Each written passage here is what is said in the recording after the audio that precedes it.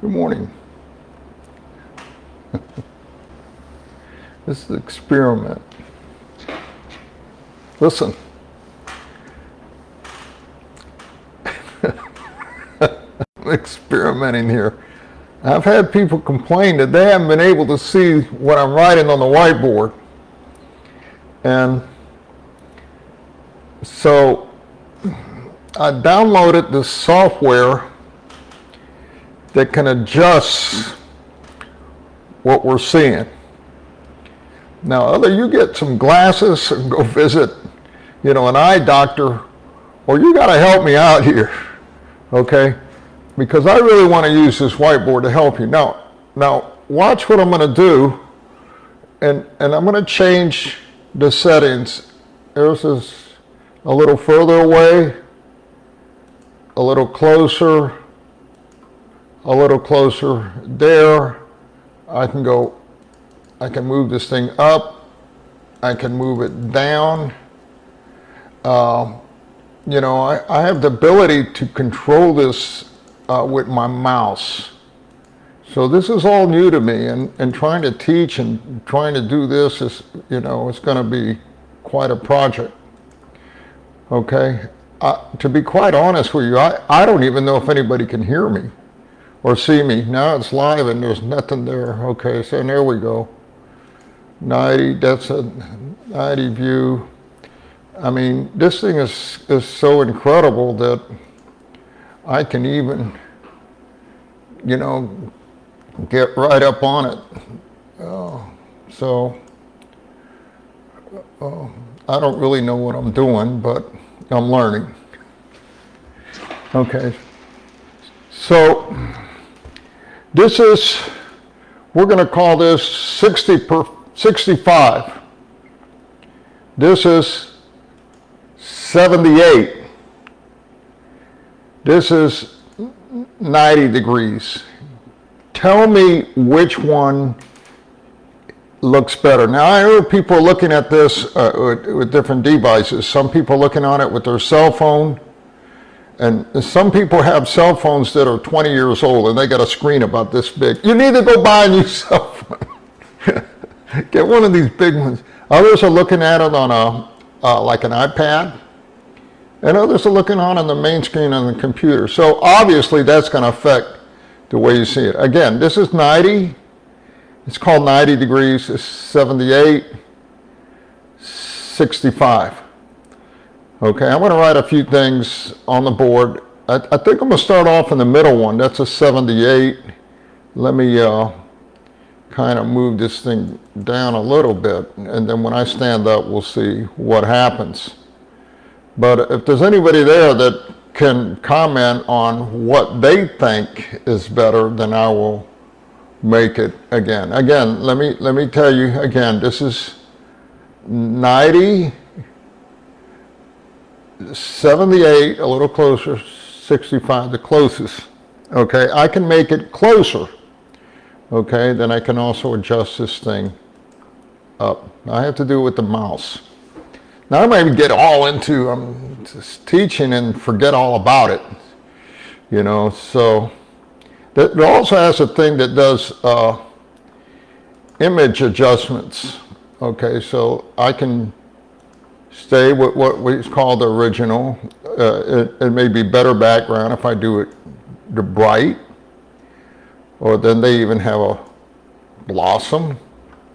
You tell me which you prefer now. And they even have forest. Ooh. Firm. Hey, I like that. Okay, some good contrast there. Glaze. That was kind of interesting, isn't it? And then they got what's called mono. Okay, so let me go backwards. Mono, glaze, film, forest, blossom, bright. And then you can tell me which way you like it best. Okay? Again, that's 65, 78, 90. I'm going to go to 78, kind of in between. The key is seeing this whiteboard, isn't it? Now I'm looking at it right here, image adjustment. Let me try something just to see if it helps. Let me go to a filters. Let me blossom, forest, film. Let me go back to adjustments with that. The key is being able to see on the whiteboard, okay? So let me just stay right there for a moment, and then we'll see how this works. Okay, if anybody's viewing, you want to make comments, by all means do it. I can read them. So far I haven't seen anything. Okay, so we're turning to John 15, and I'm just going to share a little bit, mainly because this is an experiment. I'll go back over this tomorrow. Look, if you like these videos, why don't you share them with other people? Okay, you know somebody that's lost, or somebody that's Christian, that's, you know, backslidden or carnal, or somebody just wants some good Bible teaching, share them. You know, it doesn't cost anything, it's free, so we want to get the word out as much as possible. We talked yesterday about standing and stay. We talk about Jesus being the vine. We talk about everybody's a branch. Some are a live branch, some are a dead branch. And we talk about God the Father is the one that prunes the branches so they can bear a lot of fruit, and the Holy Spirit enables that. Okay, so that's pretty much where he is. He uses that analogy, you know, it's kind of, I like using those two, is because you can visualize them in your mind, and it helps to retain the wisdom that he's imparting to us. Okay, now he's going to say something else. And there's a lot of people that I argue with, a lot of people over this, especially today's woke people, concerning what he's going to talk about here right now. John 15, verses 9 through 17. That's what we're going to do. As the Father has loved me, and Jesus says, as the Father has loved me, so have I loved you. In other words, it's the same way. The same way God loved me, Jesus is saying, my Father, I have loved you the same way. Now he's going to define what that same way is. And that's how you can know whether you truly love the Lord or you're a fraud. There's a lot of people, oh, I love Jesus, and they go on Sunday and they worship and sing and jump up and down, you know, and then they go out and they flipping off drivers that cut off in front of them and do all kind of things. You know, we're going to see whether you really do. Okay, so Father has loved me, so I have loved you. Now, first thing he says, first condition, and if you really love, now remain in my love. It's not going and coming whenever you feel like it. He said, remain in my love. If, now here's the condition, if you obey my commandments, you will remain in my love. Okay, so love requires obedience. It's not lust, it's love. And love at times is very hard to do. I have people trying to define, it's this romantic feeling. It's just the candle lights and bubble baths and music and all that stuff. That's romance. That's not love, biblical agape love. Okay? That's more Hollywood. Okay? Can you do those things? Yeah, once in a while. I'm not much of a romantic. Okay? If somebody puts a bunch of candles around a tub for me, to my mind, logically thinks, why would you do that? There's water there, you know, there's light already in here. I don't need candles in here. I need to shower and get out of here, you know. If you're a romantic, you're looking for romantic guys, I'm not, that's not me. That would probably turn me off. Okay, so, but I understand biblical love, because biblical love has to do with sacrifice and obedience. He says, now remain in my love. If, there's the condition, if you obey my commandments, you will remain in my love, just as I have obeyed my Father's commands and remain in his love. So he's saying, hey, As the Father has loved me, I'm going to love you. This is the way that we demonstrated our love. And that was through obedience, not through romance. Okay? Now, don't get me wrong. I'm teasing a lot. I don't get down with people that are very romantic and they want to watch a love story or Romeo and Juliet and all that thing. Everybody aspires to some of that. Okay? But that's not all of life. Life is about getting down to the nitty-gritty. And this is what Jesus is talking about here. He says, I have told you this so that my joy may be in you and that your joy may be complete. And that is absolutely true. He's talking like a father. I know even with my own kids, when they're obedient, right away in the right way with the right heart attitude, it brings a lot of joy to me. I don't care what they do as long as they're walking in the Spirit. Okay, if they're walking in the Spirit, that's going to bring a lot of joy to me. You know, they're all adults. They got to make their own choices in life. But what brings me joy is when I see them walking in obedience to the Lord and to His Word. Okay? My commandment is this: love each other as I love you. So in the same way. Now, so how do you define that? Is you're obedient to one another. Okay? Now, you have authoritative structure in a home where the man is the head of the home and the wife is to support him by being submissive to him, and the children are to submit to mom and dad, you know. Or if you have other authoritative structure, whether it's at work or in government or in ecclesiastical authority in your church, God recognizes that. But you're obedient by honoring that authority that's over you, okay, whether you agree with it or not. Okay, unless what they're asking to do goes contrary to Scripture. In that case, civil disobedience, or, you know, you can explain, hey, here's the reason why I'm not going to do this.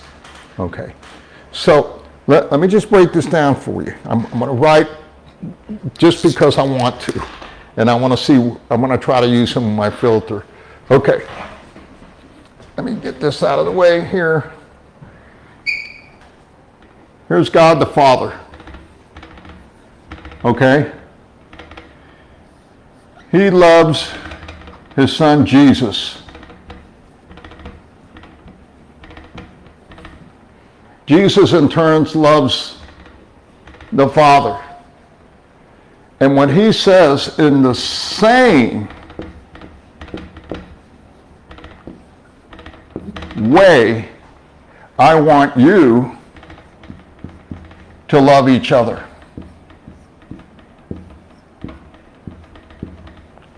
And how did He say to do that? By being obedient.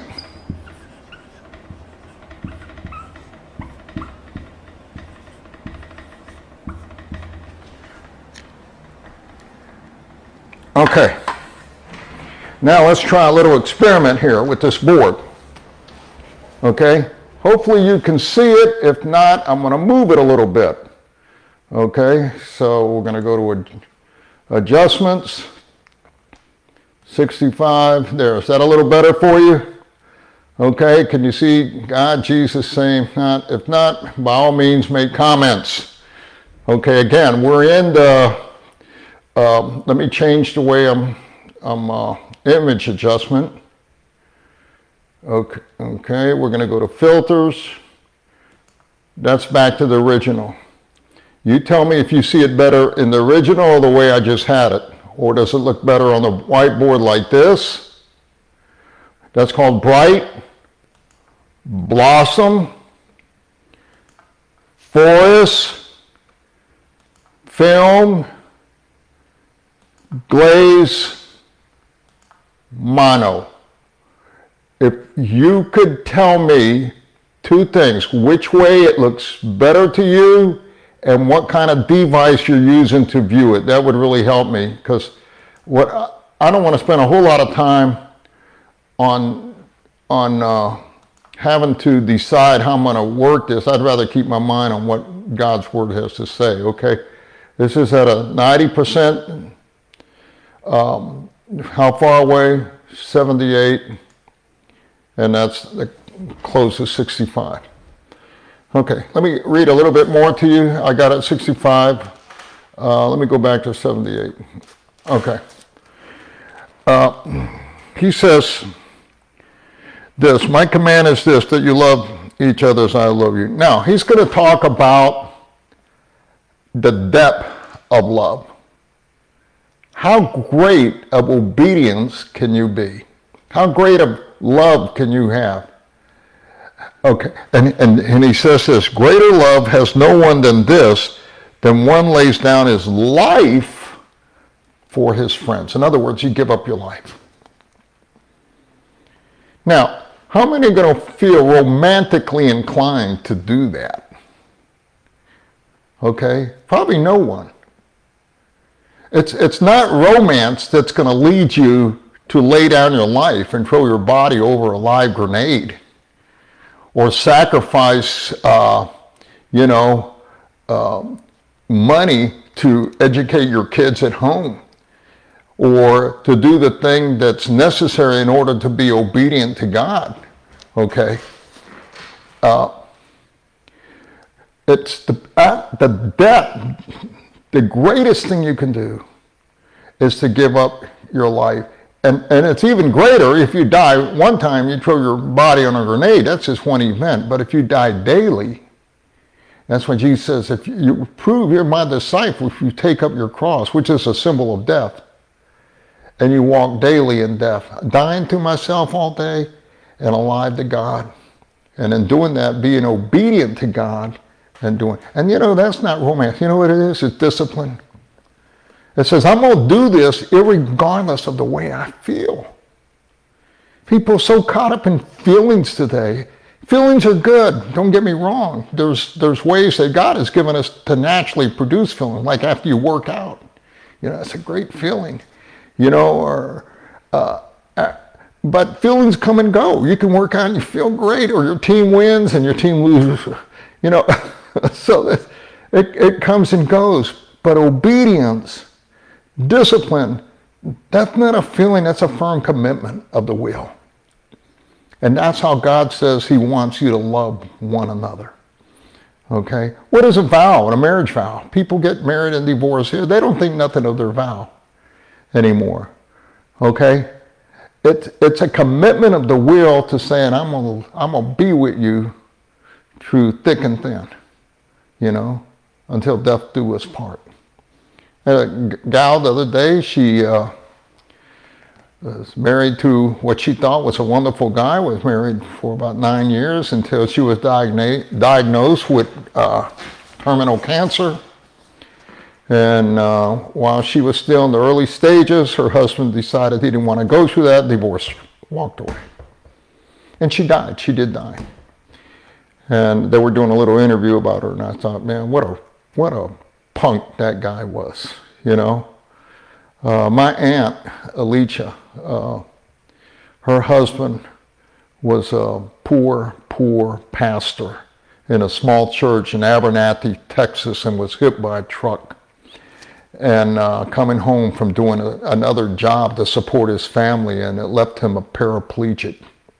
They didn't know he was going to make it through the night, but he lived another 13 years, and she stuck with him all through that painful torture and everything. And he was 50 years old when that happened to him. Okay, it happened to him the same year it happened, and in the same month that it happened to Johnny Erickson, if you know who she is, Tata. She's still alive today doing a fantastic ministry. That's obedience. That's sacrifice. People, that is love. Okay?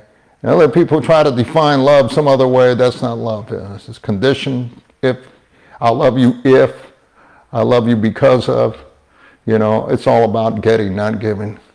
Love is sacrificial. Okay? He says this, I've called you. He says this, you are my friends if you do what I command. I no longer call you servants, because a servant does not know his master's business. Instead, I've called you friends, for everything that I learned from my Father, I've made known to you. Okay, we're in the inside circle. What God and Jesus discuss, he lets us know too. Okay, the reason a lot of people don't know is because they're not in a relationship with him. He says, you did not choose me, but I chose you to go and bear fruit. And there we again, as Jesus is the vine, God is the one with the Holy Spirit that is the pruning. His desires that we abide, remain in him so that we can bear a lot of fruit, because apart from him, we can do nothing, and nothing equals nothing. God wants us to do his will, his way, according to his divine resources. He says, you did not choose me, and that's true, but I chose you to go and bear fruit. We were personally called. Fruit that will last, in other words, going to count for eternity. Then the Father will give you whatever you ask in my name. This is my command, love each other. Okay, so we see that God loves Jesus, Jesus loves God, Jesus loves us, he wants us to love one another. He defines what love is as an action, as an act of the will. It has nothing to do with feelings. Okay, feelings can come, they may be there, they may not. I know a lot of times I do things, I don't feel like doing them, I just do them because I know that's what God wants me to do. Okay, and I get faithful, then afterwards I'm amazed so many times the feelings do come. And for the most part, it's this, I'm glad I did that. I'm glad I went ahead and obeyed God rather than just going and doing my own thing. Okay, any insights you can give from me right now? I can hear, I met many frauds, learned, yeah, if you want to meet people that talk, you know, a big talk, you know, but they don't have any life in them. I have people all the time, they talk about love and they talk about, but when you see what they really do, what they're really committed to, it's not there. Okay, and then you begin to recognize, you know, what is, you know. So God bless you. Have a good day. Any comments you can make to help me to give this a better view, let me know those questions that I ask you. Give me the information and tell me what kind of device you're working with. Okay, y'all have a great day and go and do the right thing. God bless you all.